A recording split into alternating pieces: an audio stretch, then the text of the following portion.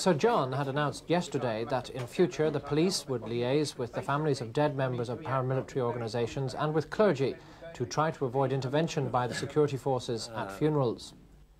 But in a joint statement issued through the Republican Press Centre in Belfast, the 7 families said they were insulted by the remarks and that it was beneath contempt to expect them to negotiate with the very people who they say murdered their relations.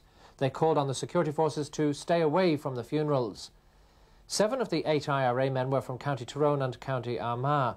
The 8th, former Sinn Féin urban councillor James Lynagh, was from Monaghan Town, and his funeral will be held there on Wednesday.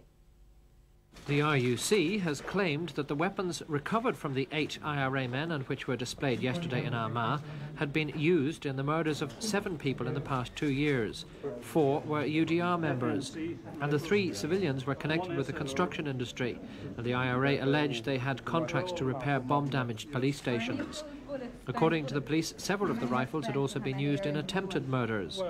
One of the weapons, a RUC revolver, had been stolen from an RUC reservist killed in an IRA attack on Ballygawley police station in County Tyrone in December 1985.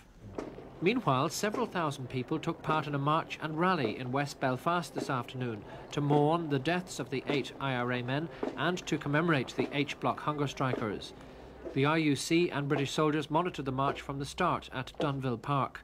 A police officer warned those taking part it was an illegal parade.